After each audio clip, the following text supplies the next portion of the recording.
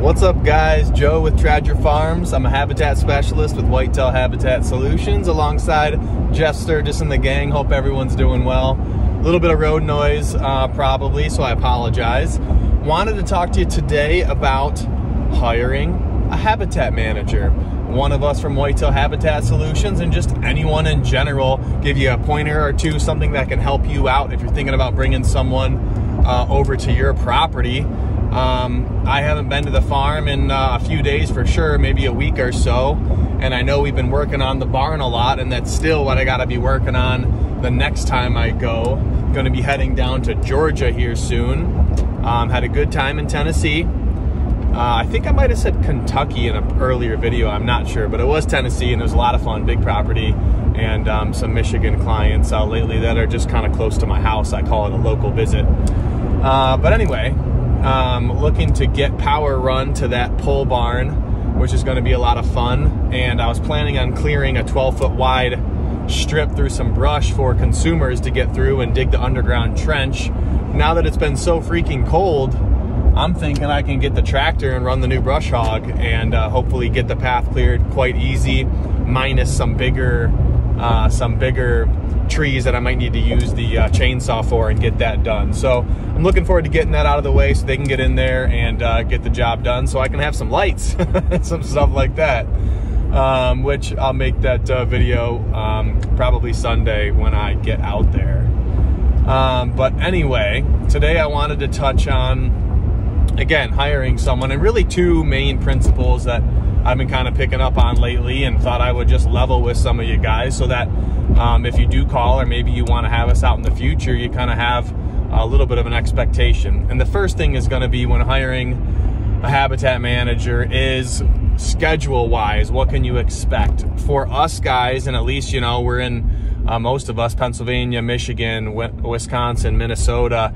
If you're in these northern states, you know, most of the time we're going to be going south, or at least those of us doing fly-ins, we're going to go south for a lot of these winter months, January, December, February, March, because the snow could get so bad where if I have, let's say, a 4, 5, 6, 7, 8 day visit and we get 2 feet of snow in an area or more, we're going to run into some issues. My hip flexors might not make it through the visit. And it might not sound like a lot, but you know, we want to give 100% to every property we're at, give them just as good of a plan as anyone else would get.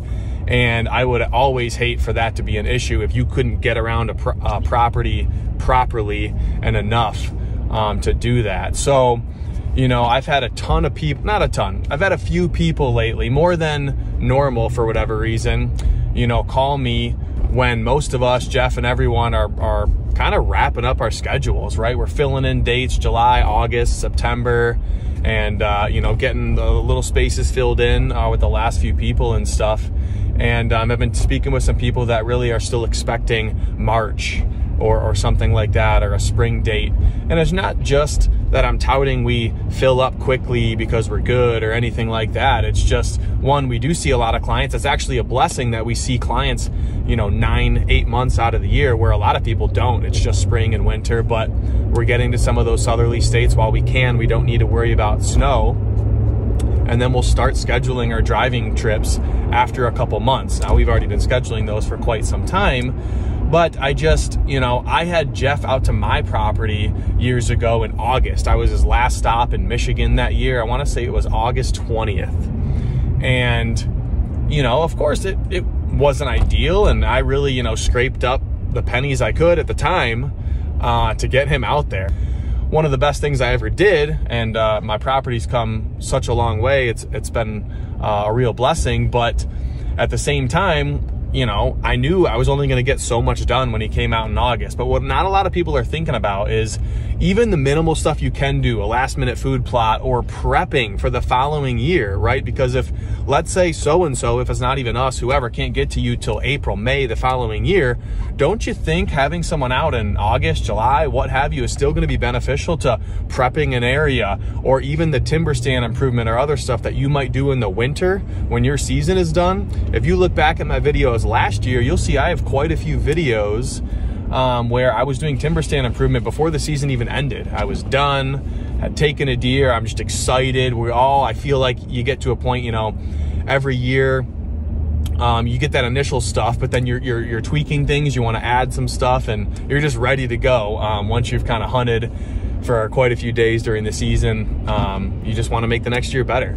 And so it's always going to be better. And if, you know, it's important to you to have us out, I would still strongly consider be a little more flexible with your schedule. Just because I know once we get out there and we, you know, get the plan done and you hear everything to do and that we recommend, you're going to be so excited, and you'll be glad that we were there, even if it was a little bit into the summer or later in the year than if we didn't come at all or you had someone else out. Most people. Just gonna put that out there. So I, you know, hate that it's a surprise to people, but we have the conversation quite a bit. It's just my opinion, and I'm so glad that I didn't change my opinion when I had Jeff out again years ago, and I'm so glad that I still got to work on those things early winter come that next year. Spray simazine for switchgrass, timber stand improvement. I mean, get your plantings ordered. So many things, you know. I think most of you would agree it becomes a year-round ordeal to you know, when this whole habitat thing, there's so much to do in so many different parts of the year. Even, you know, it's more how much time do you have to give than it is,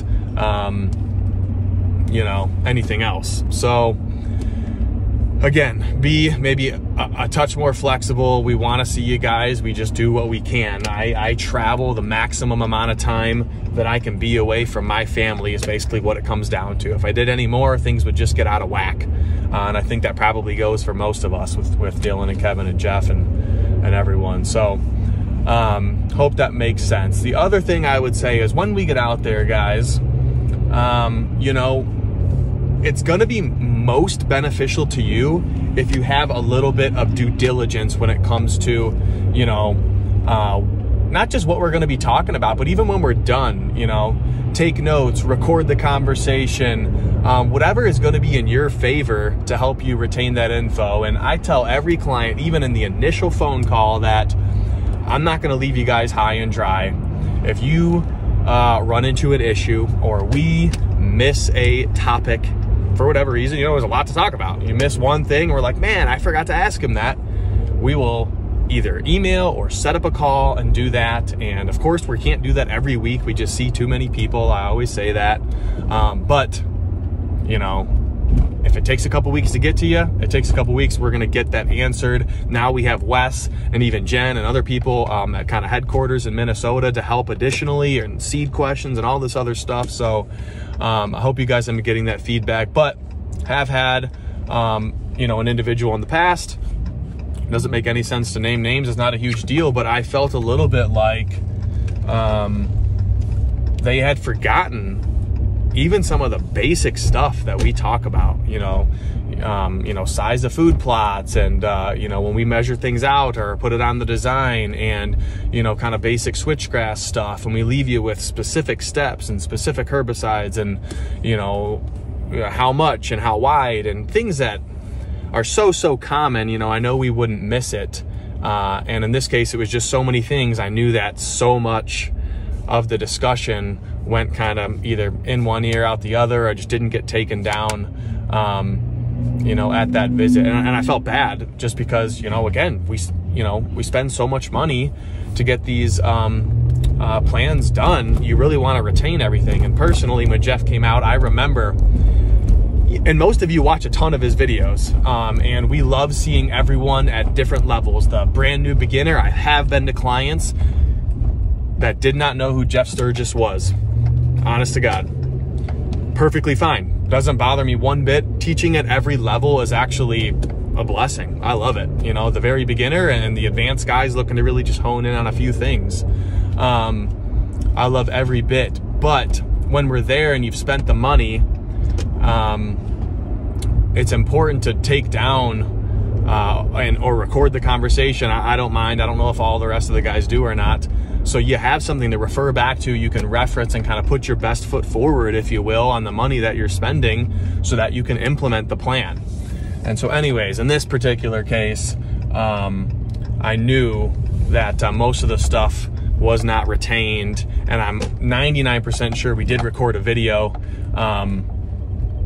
not a video, but a recording in this case, so that they could refer back to, and I'm sure they didn't, because usually it's an hour, 2 hour long conversation, and they would have had a lot of those questions answered. So personally, what I was saying was, when Jeff came, I through those videos had taken down some notes on timeline and gathered, you know, his system and what I wanted to implement, and kind of figured a lot of that out. So when he came, I had the design, I had a list of questions already. I'm spitting those off to him, getting those answered, which was super helpful. I'm filling in any gaps that are in my mind. And then when he left, I wrote out, I had notes on my phone, and I wrote out front and back a full page. You couldn't fit a letter on that thing, on what we talked about, and broke it down by category. Not when he was there, but just, you know, right when he left, so I could retain the information and have that and reference it, because him, just like all of us, you know, it's not always going to be, you can call them up the next day. It's going to take a little bit of time, possibly they're on a trip or what have you, to get back to you. So I do not say any of these words to you know, get at anyone. It's just something because I want you guys to maximize it, and it's going to ultimately make the plan better when you remember and you get squared away with these finite details. So I hope it helps. I hope if you are thinking about having someone out, that you take that to heart and it helps you in the long run. But if you have any questions or a follow-up even on this stuff, leave the questions below, guys. I'll do my best to answer. And we'll be at the farm Sunday, so hopefully get to some habitat stuff here soon. But in the meantime, see you guys soon.